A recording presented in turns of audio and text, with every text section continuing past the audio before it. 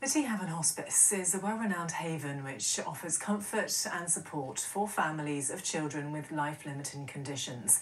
But there are concerns tonight that plans to build a holiday park next to the facility in Sully could have a detrimental impact on the tranquility which sits at the heart of its care, as Kate Lewis reports.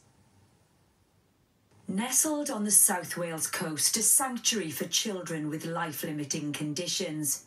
But could this soon be the site of Wales's newest holiday park? It's the dream of Barry Island's pleasure park owner, but the nightmare of families who use Hafan Children's Hospice.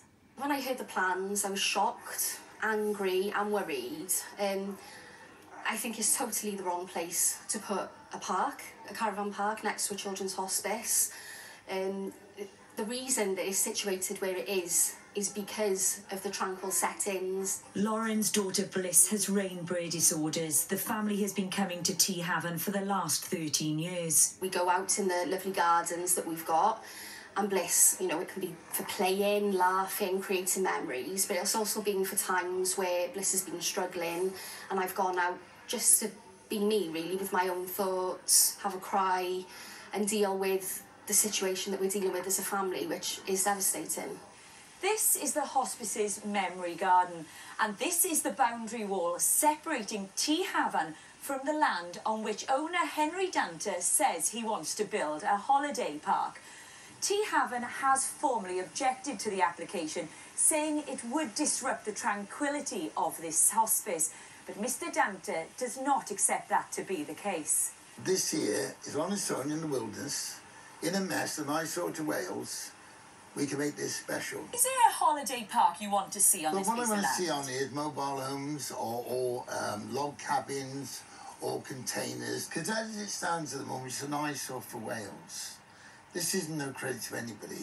The hospice, the college or anybody else. Or the people who live in Wales. Do you understand the hospice's concerns? I very much so. I've lost a child myself.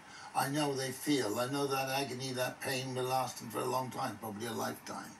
That is very, very sad, and I wouldn't do anything to hurt these special need children. But it's not the size, it's the proximity which is upsetting many.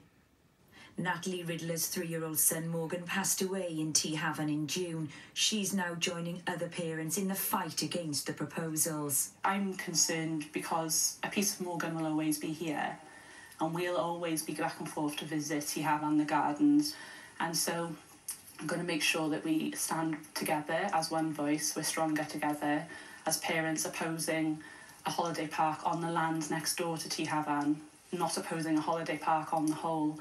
It's just that this isn't the place for it. The council says it has not received a planning application for a holiday park, but Mr Dante's vision is causing huge concern for those already facing difficult times. Kate Lewis, ITV News, Sully.